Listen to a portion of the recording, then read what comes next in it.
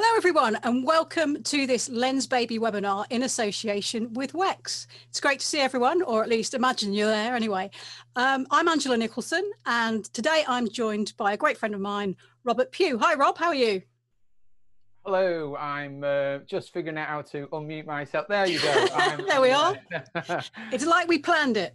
I know. I know. I had it all planned and then I forgot where all the buttons were. So, but I'm here now. It's good to be back doing another webinar with you.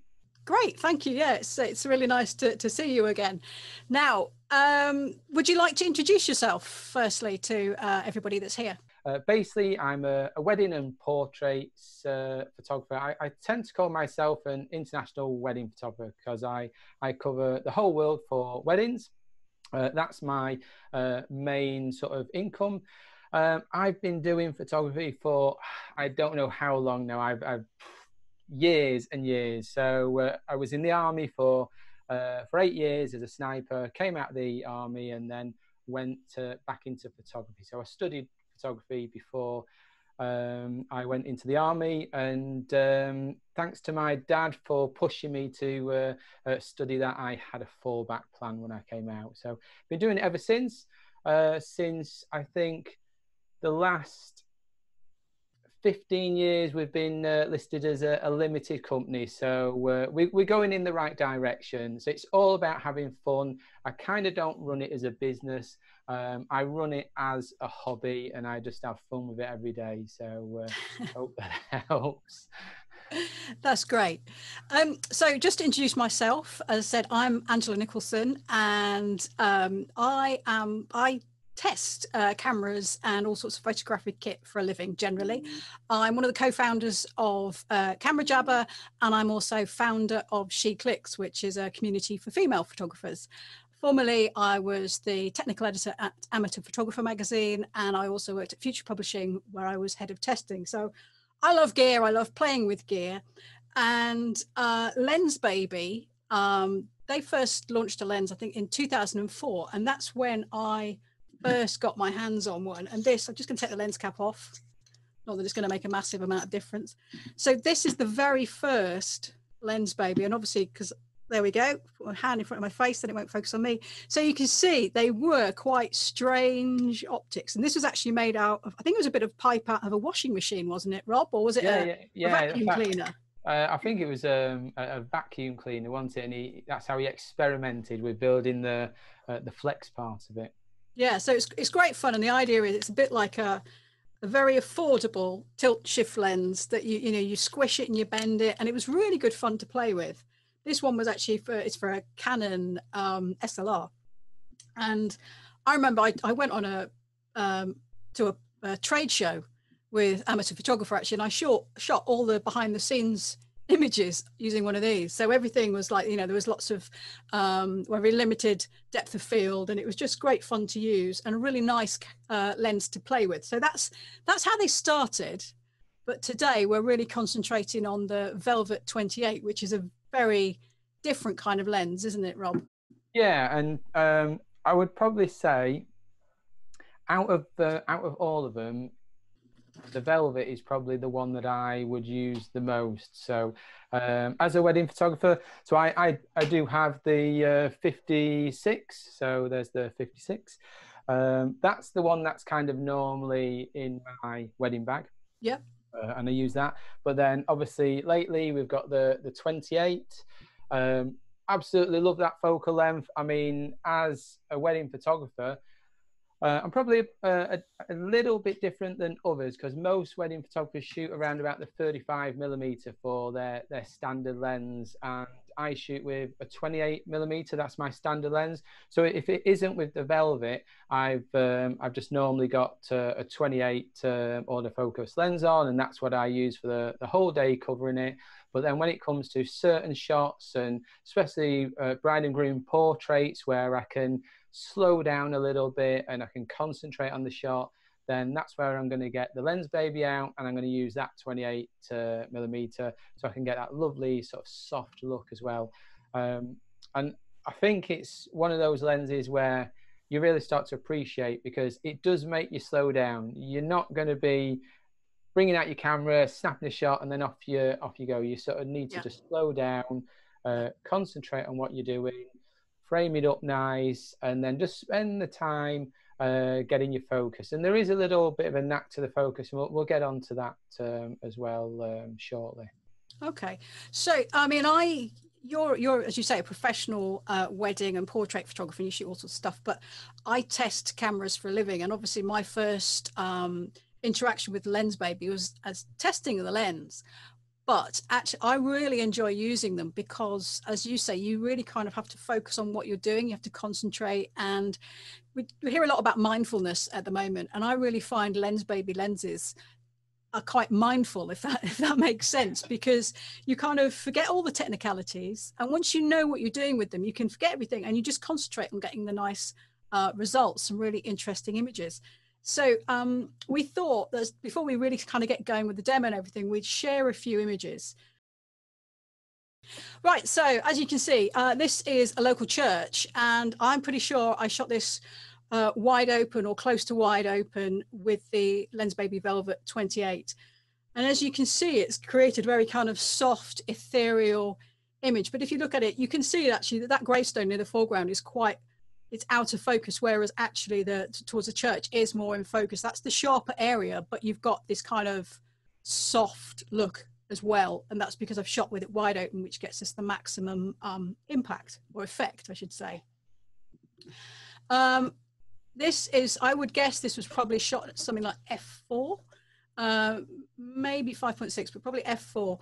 And you can see that, you know, the tree trunk on the left is actually quite sharp, but all of the background, which is sort of naturally soft because of the shallow depth of field, has got a real nice blur. And it's kind of, I don't know, you sort of like a fairy dell or something like that, isn't it? It's quite just a nice kind of image, and it kind of, I want to step down that pathway.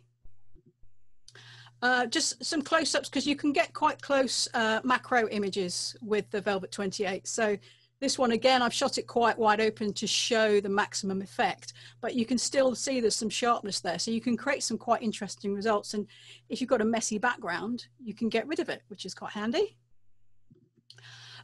These two benches are at the top of an escarpment near where I live, and there's just a beautiful vista beyond, but it was a bit of a hazy day, so I thought we'll go with the flow, and I'll put the Velvet 28 on, and you just get a nice kind of sort of magical quality.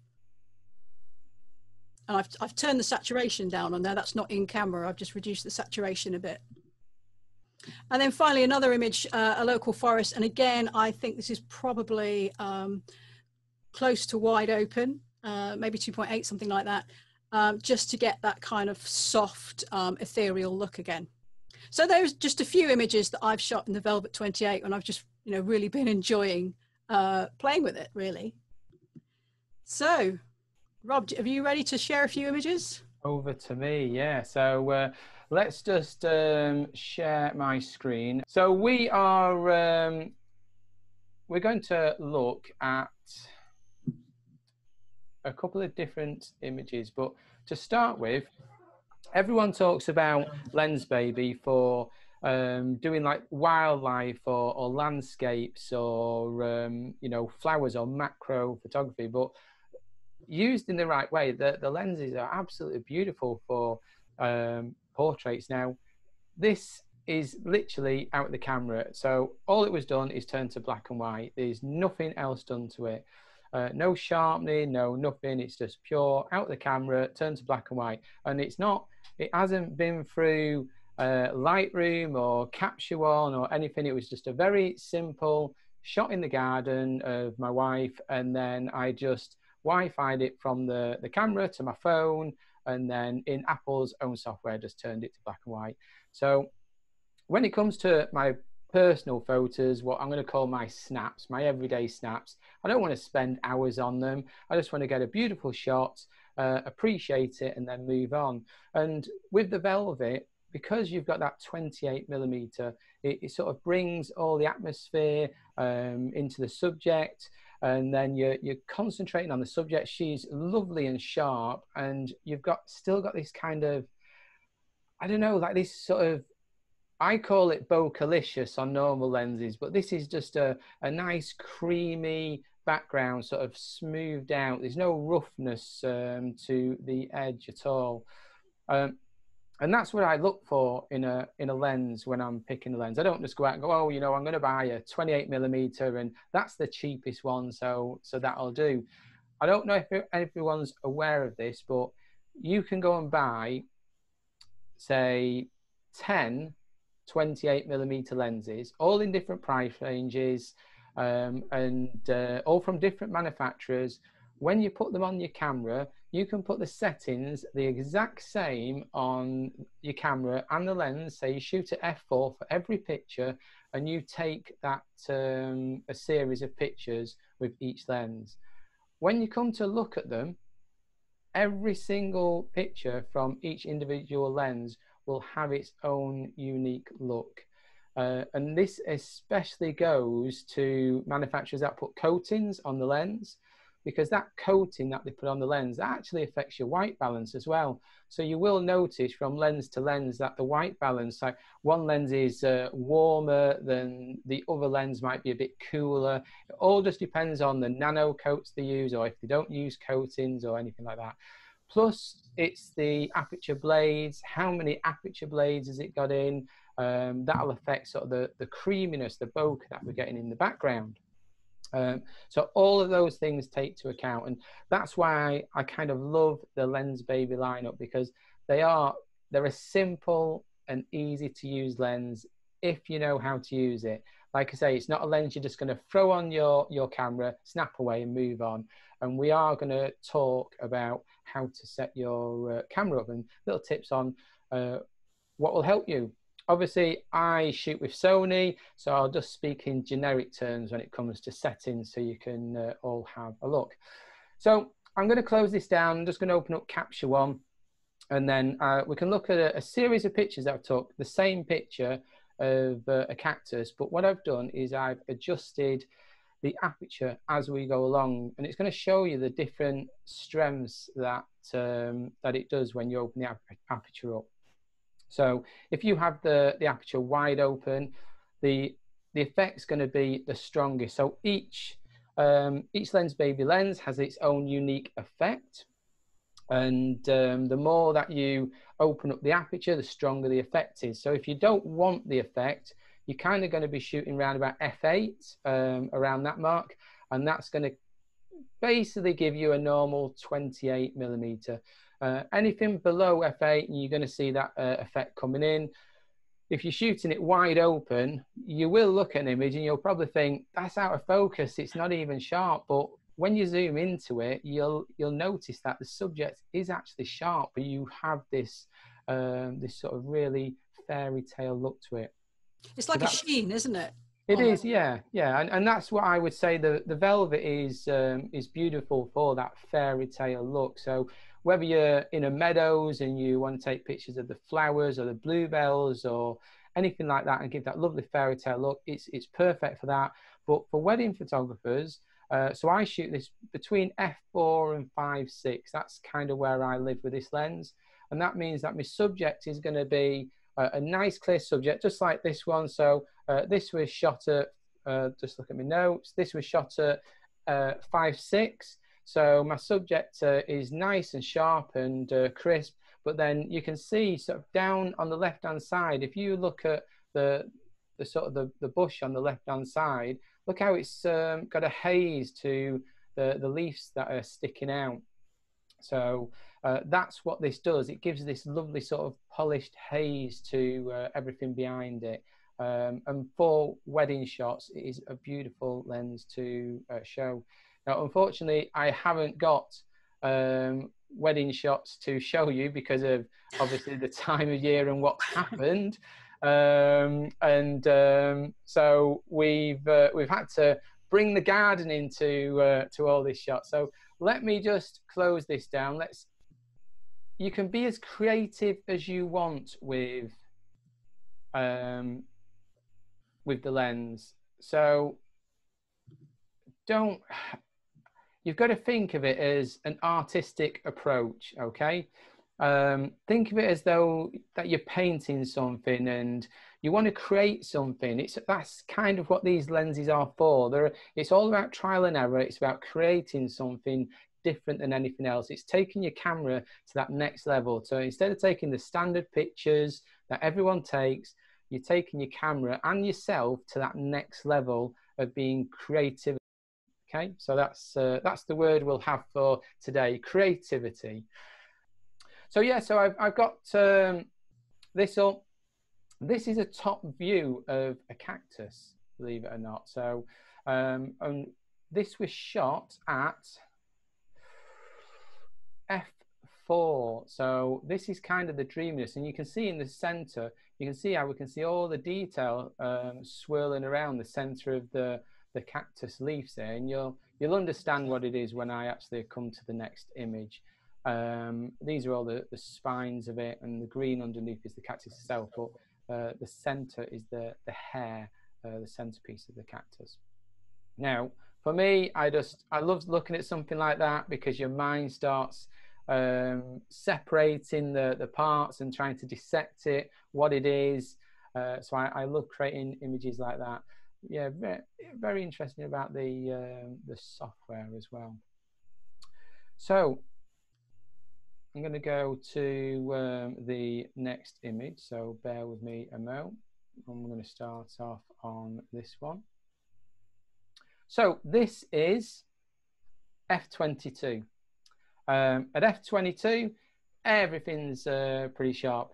I mean, I wouldn't say amazingly, you know, from far to near, because if you look at this building here, you can still see there's a slight effect on the building now. There's a very subtle haze to the building and this tree coming along, but that's at f22 and it's widest open.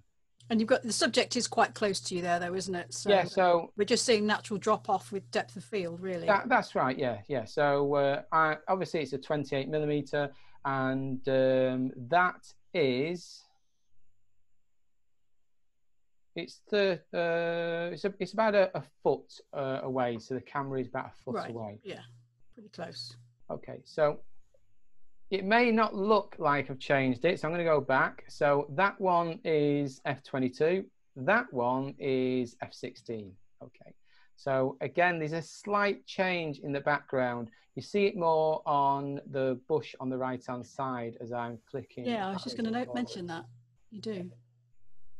Then we're going to go to f11, and then you can really see that change from f16 to f11.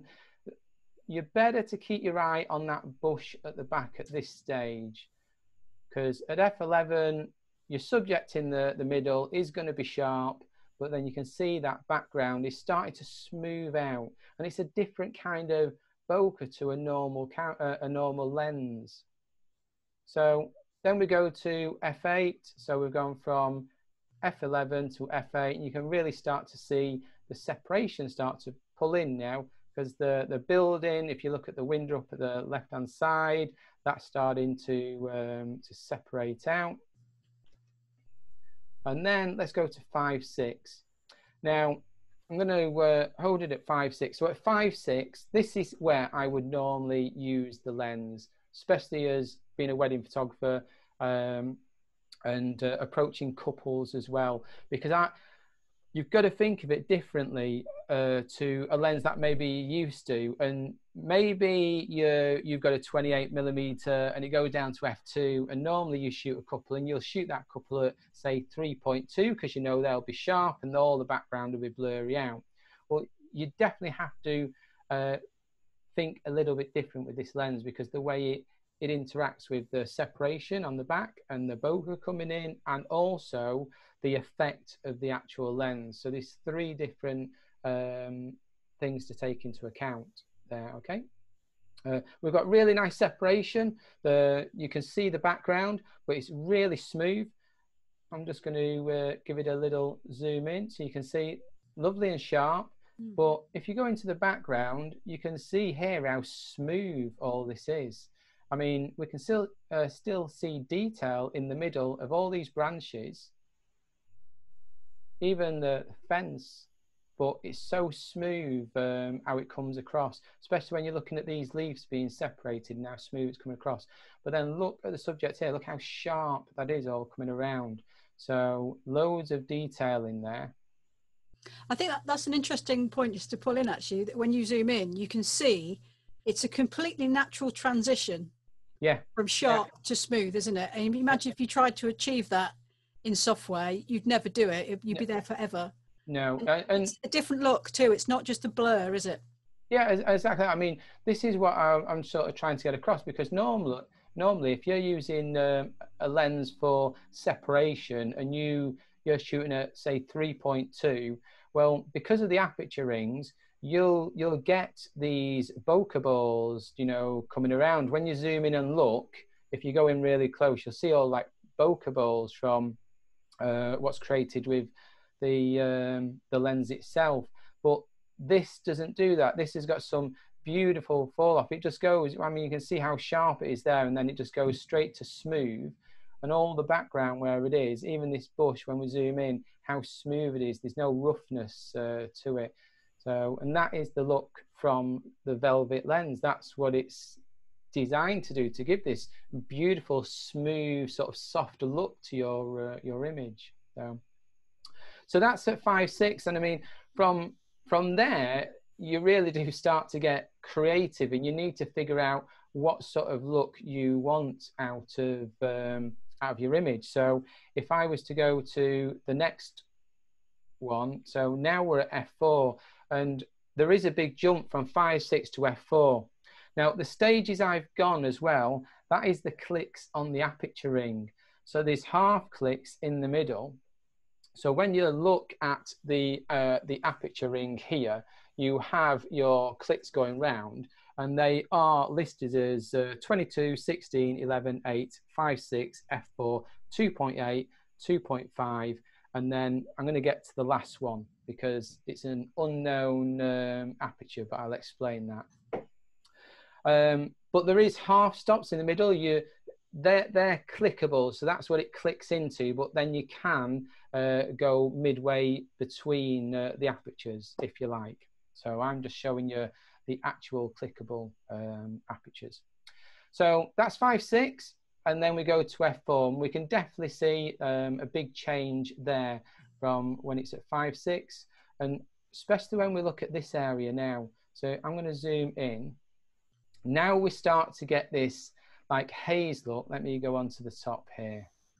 Now we start to get this haze look come to it, this beautiful fairy tale look coming over, how it's really sharp around here, and then it gets to the top, and even though all this is sharp, but the effects sort of starting to pull down into the subject now, and we get this lovely fall off.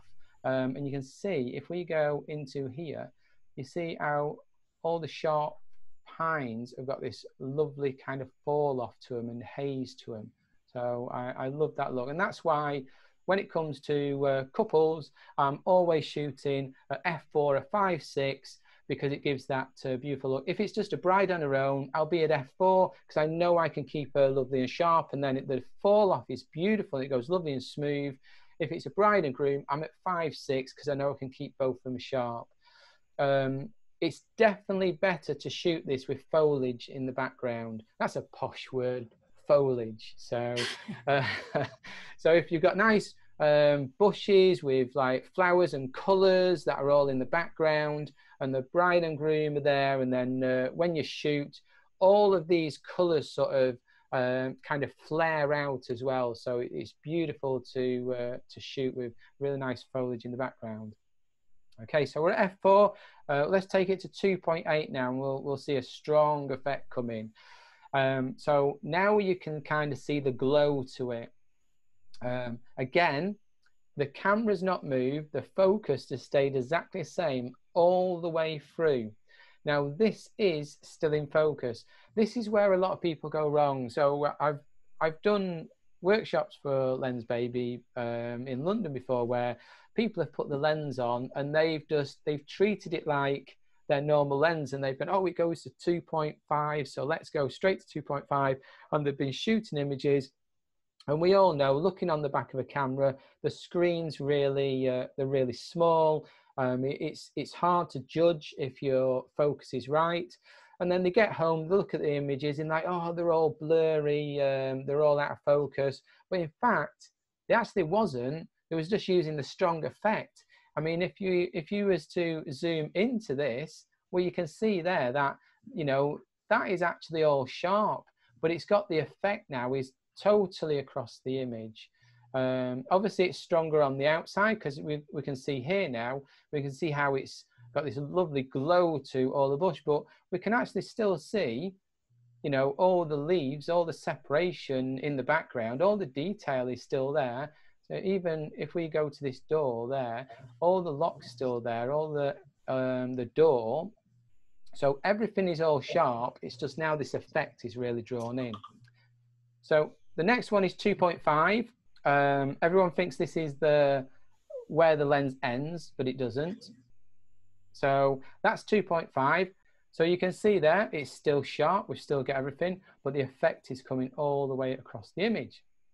And then there's one last one. It's actually called plus, and you have to think of this as ground zero. You know, this is the full effect of the lens. So a lot of people don't understand what the plus is, because you come to 2.5 and then you probably think, oh, well, that's it, I'm at the lowest aperture. But then there's a little plus, and you can move the aperture ring all the way to the plus.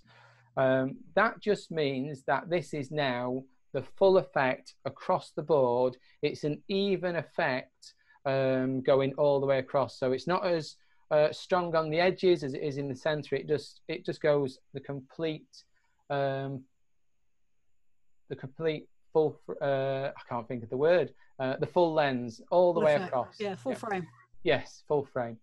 So you can see here when you go in, you can see how glowy it is. Mm. So that's going to that's the full effect. That's going to 2.8. That's going to f4 there, and then come in, and you can see how sharp it goes as we're going out.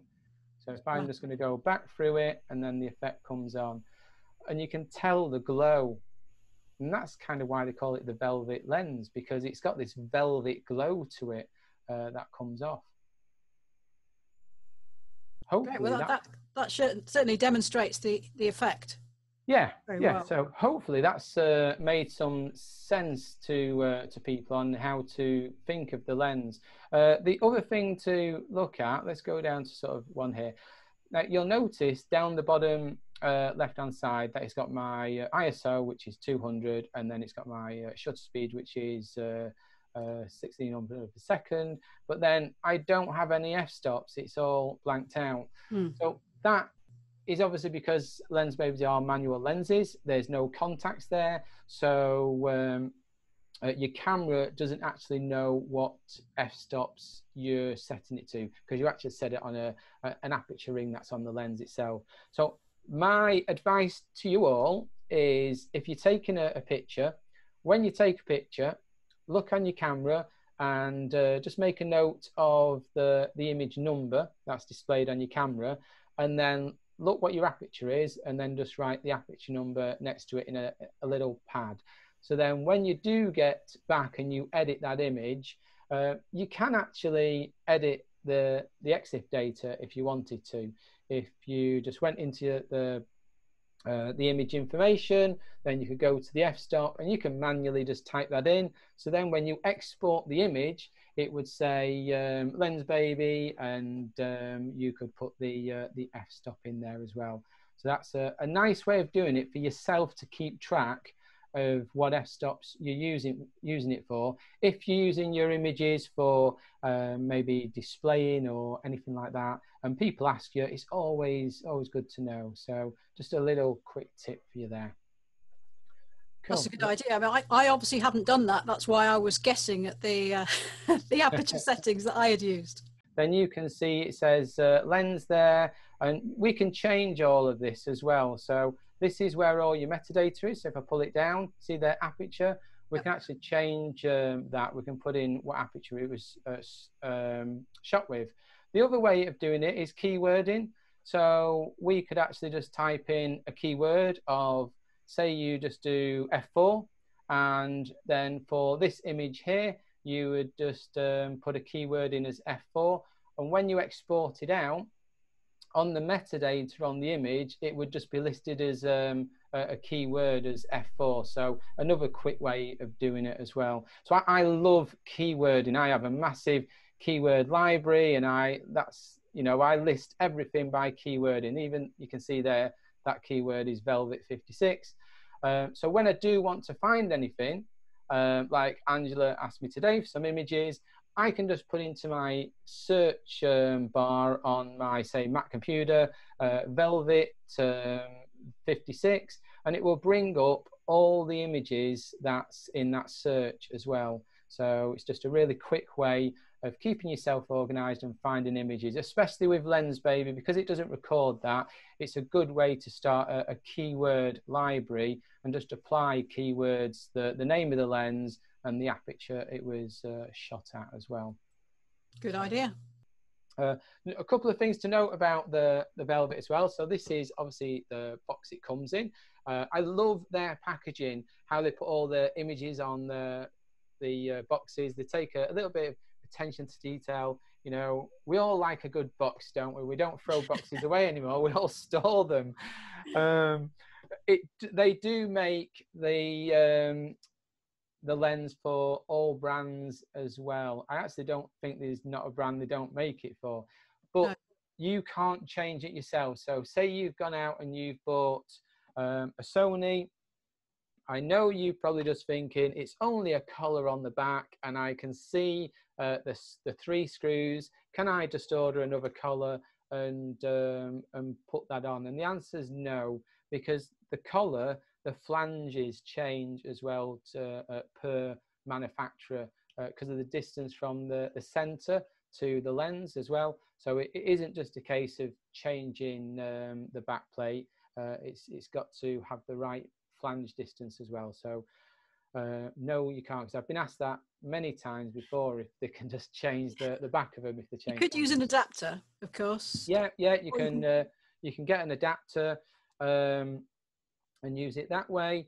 But to be honest with you, I think I'm going to say it. I think they're so reasonable. I'd have no problem going out and just buying another one for the new camera that you buy. Yeah. And the price that these are for the images you have, I think, yeah, they're value for money.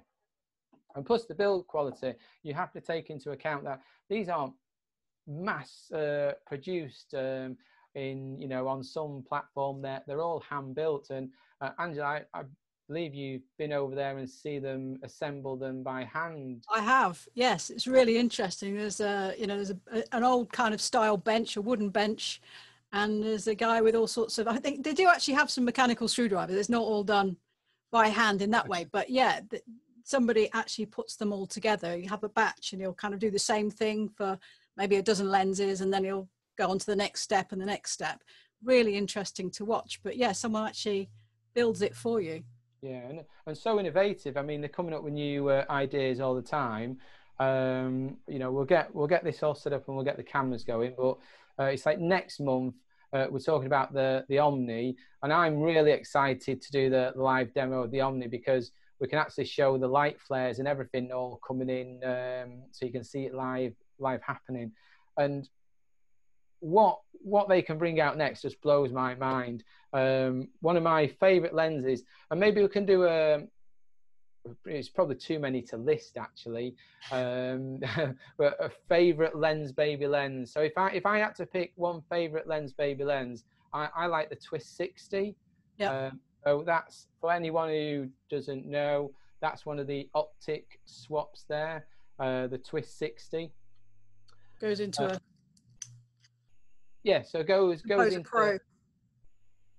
into one of those, and it's basically, you can use it as like a little tilt shift lens then with the Twist 60 in, And I've done engagement shoots with the couples, and the look you get, especially if you find, I always look for really nice foliage in the background. If you get that lovely swirl to it, it gives a beautiful look.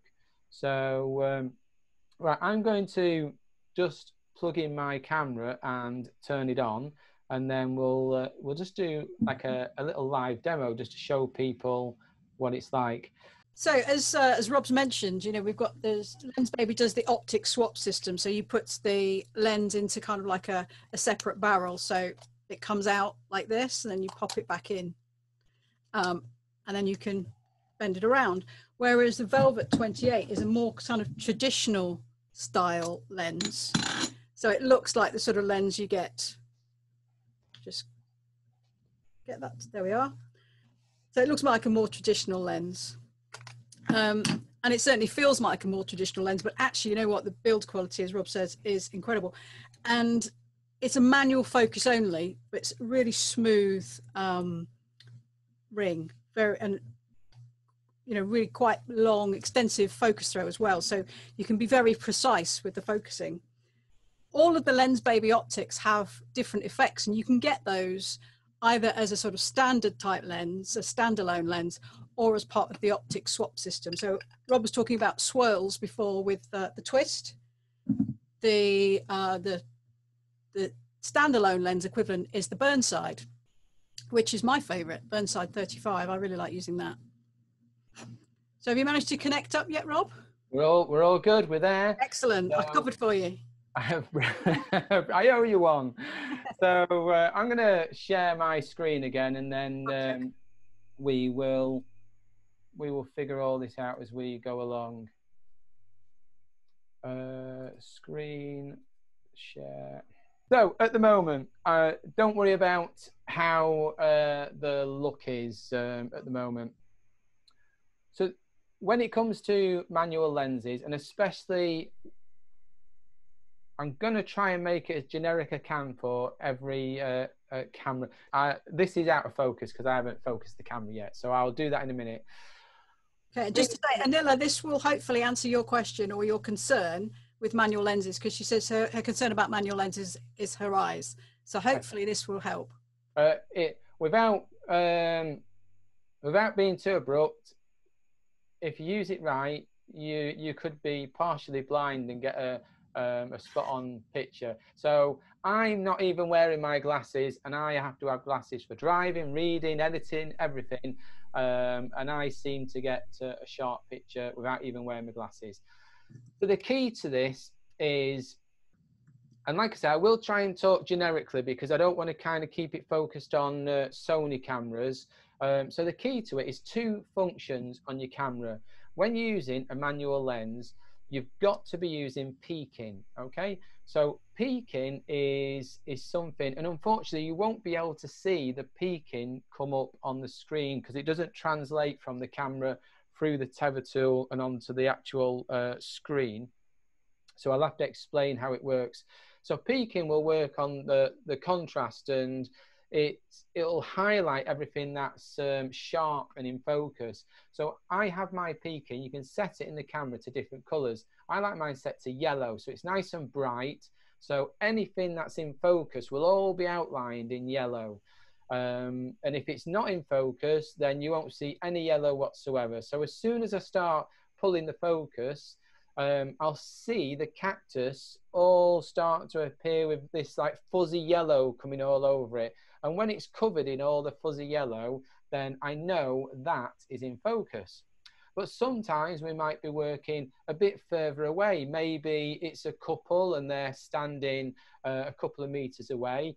And then it's hard, even with peaking, you may see the outline, this yellow fuzzy outline coming all on the couple, but it's hard to sort of judge it if that yellow outline is behind them or in front of them. And by that I mean you want the focus to be sort of on the nose and the eyes. If it's on the ear, then the front part of the face is actually going to be out of focus, but then from the ear past will be sharp and in focus. So the first thing that we're going to do is we're going to go into the camera settings. Now you can go to your manuals and you can find out where it is in your manuals. but turn on your peaking and change it to a bright color. You can pick, normally in all makes, you can either pick red, yellow, white.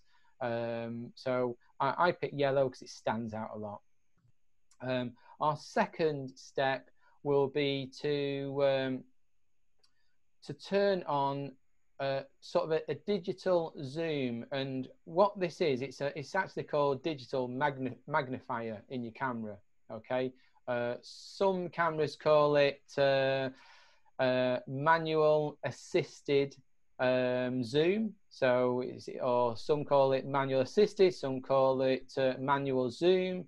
But what this does is, as soon as you turn the ring, the focus ring, on a manual lens, then it'll automatically crop into the image, and you can set it to crop in a lot, a little, however much you want. I think I've got mine set to crop into it 4 times.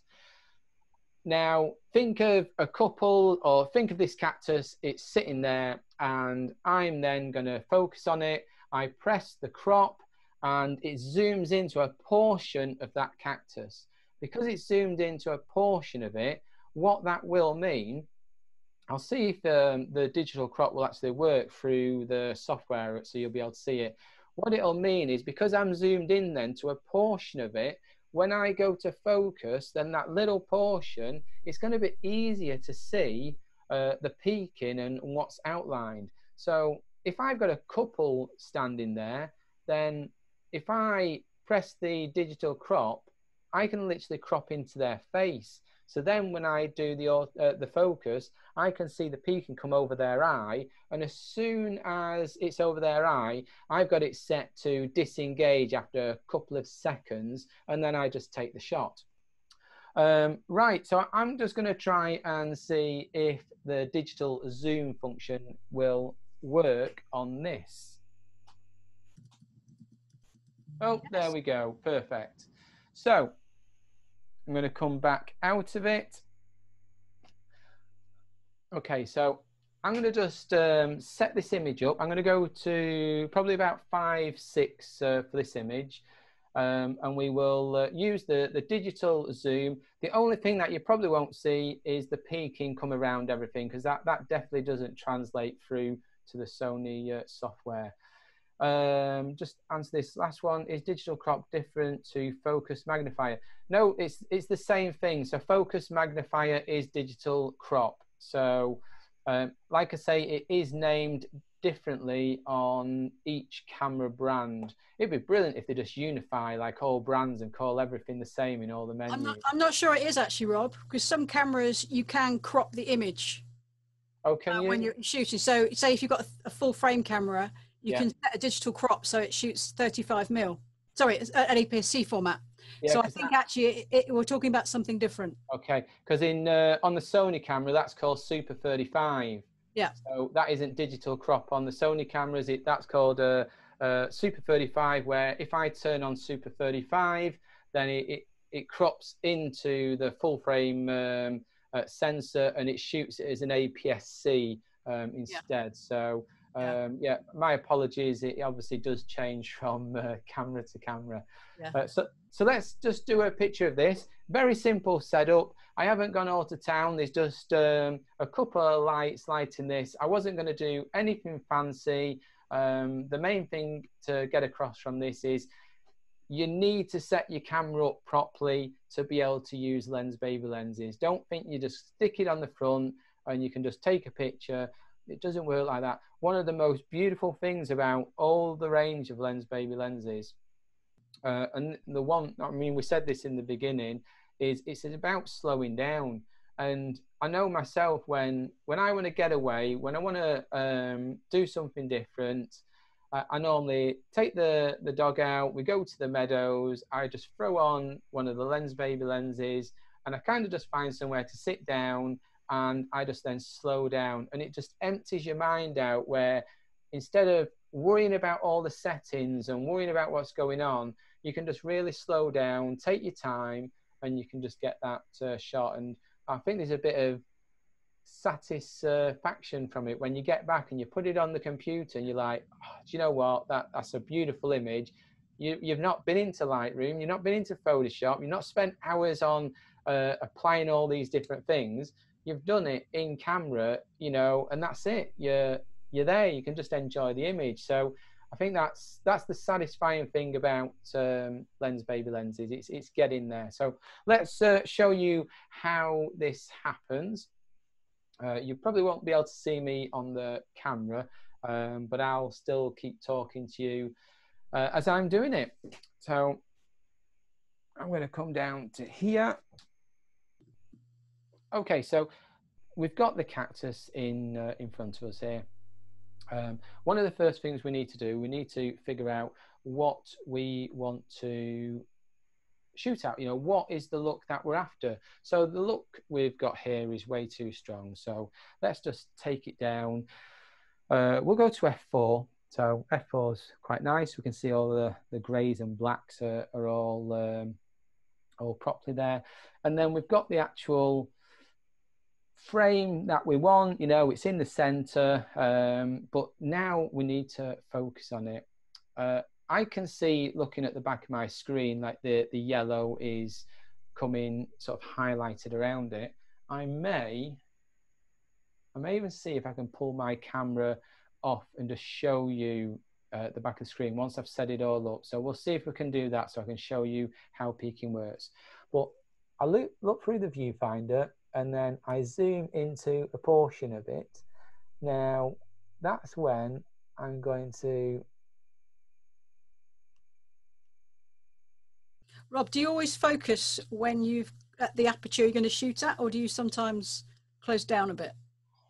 No, so I kind of like to... how I set up an image is I think of the area I'm in, and I think, right, okay, it's in a controlled environment. I'll shoot at ISO 200, so I'll get a really clean image.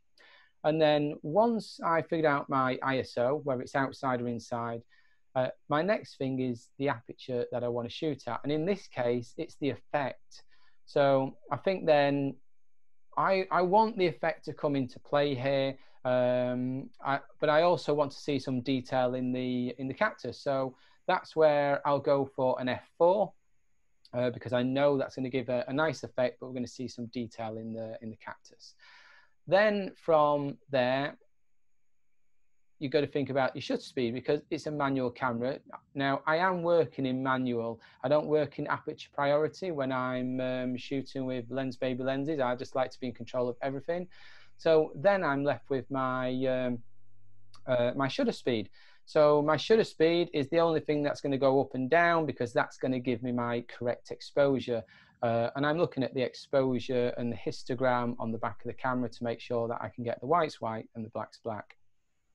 Once I've kind of done that, you don't need to focus on anything to get the exposure. So the camera's meter doesn't need to have the image in focus for you to get all the exposure right. So once I've set all that up, that's when I'm going to sort of think about the focus. And the first thing I'll do is I'm going to focus it with my eye, so I think that it's spot on. And then when I think it's spot on, that's when I'll press my magnifier. So I'll literally hit the magnifier and I'll just zoom into it and just check it to make sure that, so we can zoom into it here. And then if I want to make any quick adjustments, I can make some quick adjustments from there as well. And then once I've done that, I'll just take the shot. I'll come over to, we should have the viewer. So that's here. You should see a picture now, Angela, is that, yeah, you've seen that? The picture. So now we see the cactus itself, and if I zoom in, we can see we're all nice and sharp there. We've got, and don't forget, this is a raw image as well, so you can see here you've got some purple fringings coming on. That's because the background is it's a vinyl background. It's a vinyl 18% grey background. And this is, you can see just down the bottom here, AWR, so it's a raw image, so there's nothing done to this. This is just straight out of camera, nothing at all done to it. So you're just looking at the raw preview. And we can go in, we can check how sharp it is, we can change the effect of it. So let's just change the effect. We'll stop it down, and then we'll increase the effect. And then I will see, I think I may be able to reach this camera that you're all looking at my beautiful face. It should be able to stretch over, and I'll be able to show you what peaking looks like on the back of the camera. I think it'll be important for people to see who don't know about it, and then you'll realize how easy it is to set up. So let's just change the effect. Now, the thing to imagine as well, say if I go to, say 2.8, that actually changes my exposure as well. But we will just see what we can do here. And I'm going to zoom in and check.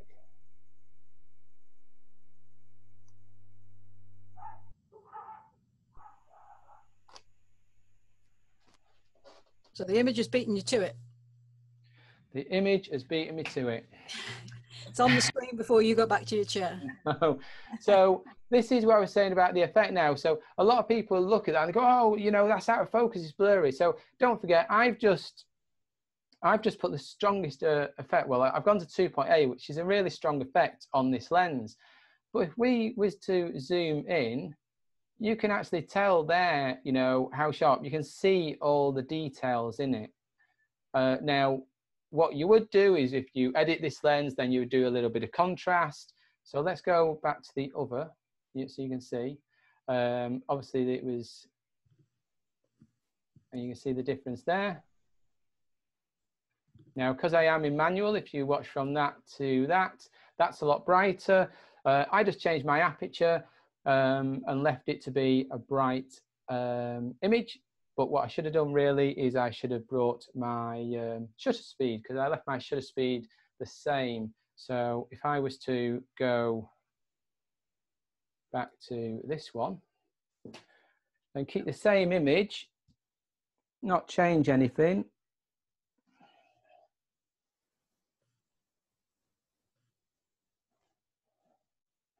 I'm just going to check focus.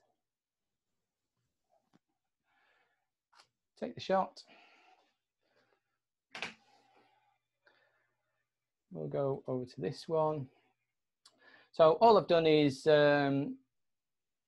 brought my shutter down so you can see it's just cut some more light out. And that's just building the preview. But we can go in and it's all still nice and sharp. Right. Hopefully that has made sense to people. But what I'm going to try and do now, let me just close this down. And I'm going to stop sharing my screen so everyone can see me. Let's move some things out of the way so I don't knock anything over. We'll change this back to F4. And we'll bring this out as well so people can just see the peaking. We'll bring that back down to there. Now, if I pull out a cable and I disappear, you know why. So it's been great talking to everyone. So I'm sure we can make this work. Yeah. Good shot of your ear. Yes, there we go. Let me put this so I can see what we're filming. I'm just going to come into there. Right. You can see that quite clearly around the plant pot. Yeah, so you can see it's all sort of hazing away. If I just go into this and if I move the lens, see how I'm focusing? Okay, hold on. That's perfect. Yeah, can you see that coming in? Yes. So that is peaking. So that's peaking. As you can see, it's kind of foolproof, because once you've got what you think is set up on your focusing, then do the sort of the digital zoom. It pulls you into the image to a part of the image, and then you can just fine tune your focus on that section. Peaking helps so much. It makes it so much easier. Let me just zoom me back out a little bit. To the point where once you've got your peaking going, once you get the hang of, so I've assigned the zoom to a function button on the back. Once you've got the hang of just manually sort of focusing in to get virtually where you think it is, press the digital zoom, it crops into the image, and then you can just fine tune it to where you want, let go, take the picture, you're done. You'll find that you get used to it, you start speeding up, and before you know it, you're actually using a manual lens like it's an autofocus lens, because that's what the peaking is kind of doing. The peaking, think of that as your autofocus side of things. That's helping you out, and that's telling you what is in focus. Now, I can think of many moons ago, before I even knew about peaking, where I used to use manual lenses, shoot images, and when I got home, I looked at it. What to me looked like in focus on, that tiny little screen on the back, when you get home and you look at it on the big screen, you're like, oh, right, yeah, that's out of focus. Oh, that would have been a brilliant image. Oh, we'll turn it black and white and we'll call it art. So yeah, peaking is definitely the way to do it. If I had my own way, in every Lensbaby box, there'd be a little piece of paper saying turn peaking on and use digital zoom, because it would just get you to the image that you want so much faster and help you out. So I think it's important to remember that even if you use manual focus lenses, or certainly some of them on your camera already, and you'll find when you rotate the focus ring, the image may enlarge, but that means that lens has got mechanical contacts, electronic contacts. So there are no contacts on the Lensbaby lenses, so it can't do that automatic magnification. That's why you have to press that button. So don't sort of think, oh, but it works with my other lenses, so it's fine. You've got to sort of set up that process.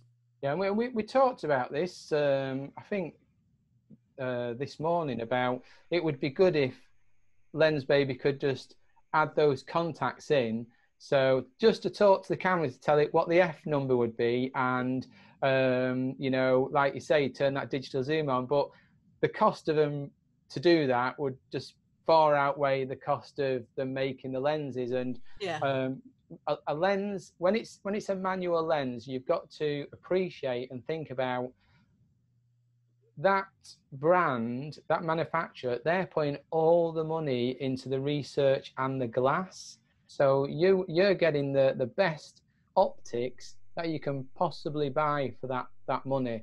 If you was to go out and buy an equivalent lens, say an auto lens, a 28mm autofocus lens, and it was the same price, well, then I can guarantee that the optics in that autofocus lens are not nearly as good as the Lensbaby, because they've had to put a lot of their development into the motors, the electronics, and so forth. So that's the other thing that you have to think about. Yeah, you're going to slow down, but you are getting better optics. There's nothing to go wrong with it. I mean, it's a manual lens, so there's nothing to really fail with that lens. It's kind of bomb-proof when it comes to it.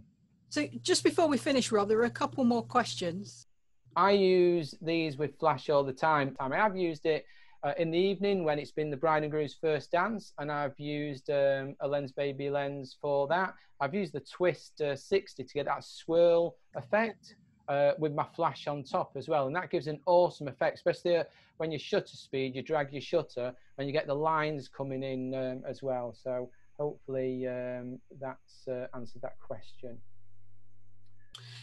Cheryl's asking a question. As the Twist is available for the Composer, why is it not recommended as compatible with Olympus? It's because, right, that's because Olympus is a Micro Four Thirds, and because the sensor's so small, you lose the effect, because the effect is on the outside of the Twist 60 optic. And because it's cropped in the sensor, then you basically lose the effect on the outer edge. So think of a full frame camera, then you're seeing that full effect across the whole frame. But then if you crop into that full frame, then the effect still stays on the edges, but you've cropped in, so then the effect disappears. So that's why they recommend not to use the Twist 60 on, it's basically Micro Four Third cameras. Cheryl says, if you use a lens converter to attach a lens baby to your camera, does it affect the aperture? And she's added a little note. Basically, she's got Olympus Fit lens baby, so Micro Four Thirds, and she's thinking of buying a Sony to get full frame effect. Yep. So my thinking is that no, it won't affect the aperture, but it does depend which lens baby you've got, because if you've got one of the Trio, which is specifically designed for the smaller format, then it's not the aperture it'll affect, but you'll get there'll be the smaller frame, as long as it's one of the standard lens baby lenses, not one that's only made for Micro Four Thirds, is what I'm trying to say. I think you should be okay to get an adapter and just put it on a full frame camera. And Anila's just saying that she's found the information about peaking very useful. Cool. Yeah. Good. I would say helpful. Yeah, I would say to everyone, you know, have a go of it. Even if you're not on a mirrorless camera, if you're on a DSLR with a prism that's on the top, then you'll have to turn your camera into live view. You'll use the back of the screen. You know, don't worry, even professionals use the back of the screen, so there's no hardship over that.